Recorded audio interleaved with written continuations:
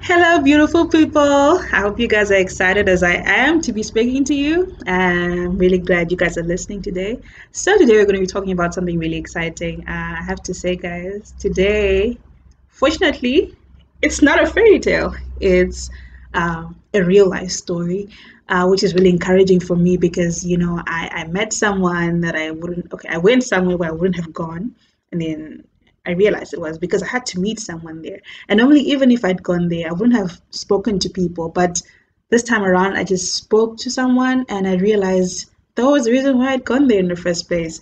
And it was to get this, confirmation, this reinforcement of the fact that, you know what? God loves people. God is after his people.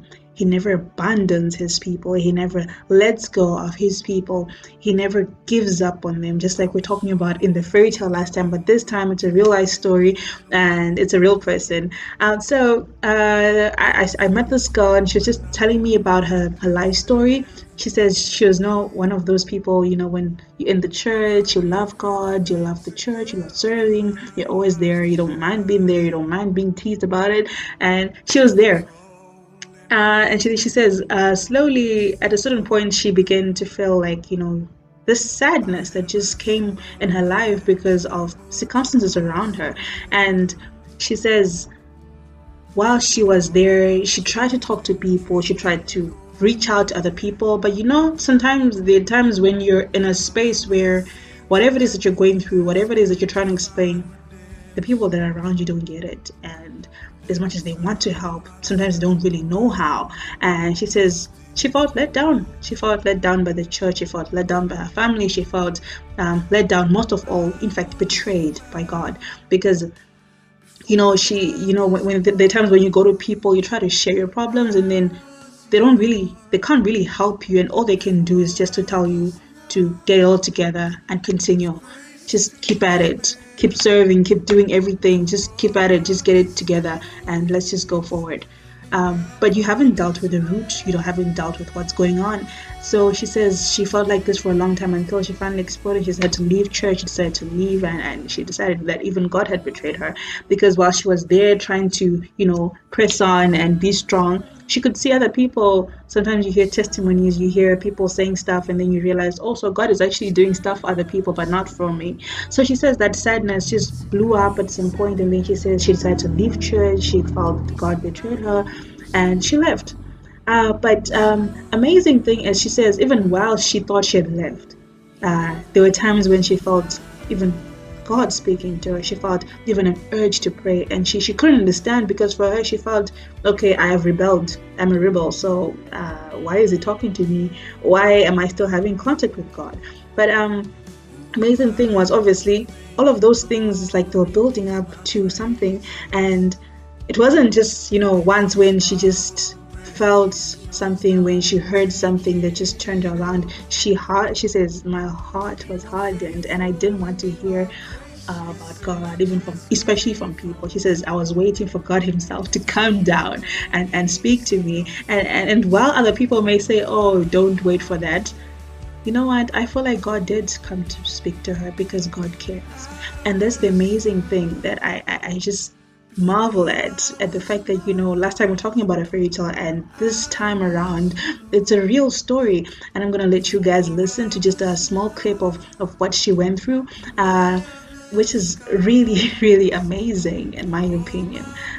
Just listen.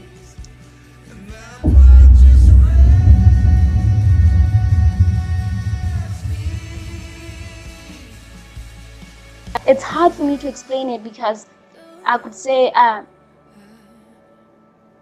came to church for family now, no longer for God, until I was like blaming it all on God and feeling like God was good to other people. And of course, I'm trying to summarize it, but it's just, but I felt like God was, I blamed it on God, and that as I reviewed my life, there were things that happened to me, and God, I feel like He hasn't done anything to help me out. And I could say in a nutshell, the church and God had failed me in my view.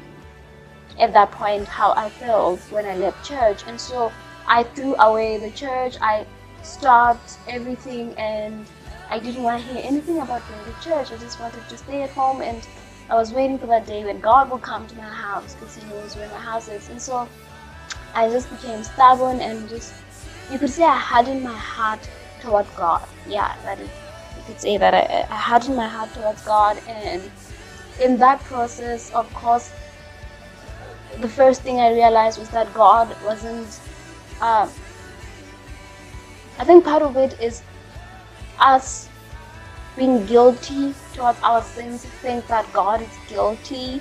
I think God is actually like saying, you're guilty, you're guilty. And so I'm still feeling guilty and taking it out as if it's God who's making me feel that way. And when the presence of God will come, it will be strange to me, because I wonder, why is God coming to me although I'm a rebel? But still, that wasn't shaking me up until the day when I just felt like going to hell. Like, I did, at that point, like, I did have the feeling of going to hell, but at this point it was intense. Like, I was so hopeless, I was so done.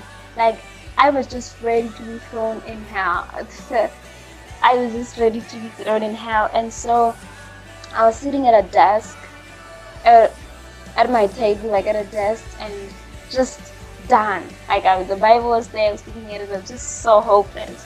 And then I looked down. When I looked down, I no longer saw myself like the same way I would see the table, see everything. I saw myself, but this time I was very, very, very dark. Like, you could say there was wicked darkness inside of me. I was evil. I was so, so dark.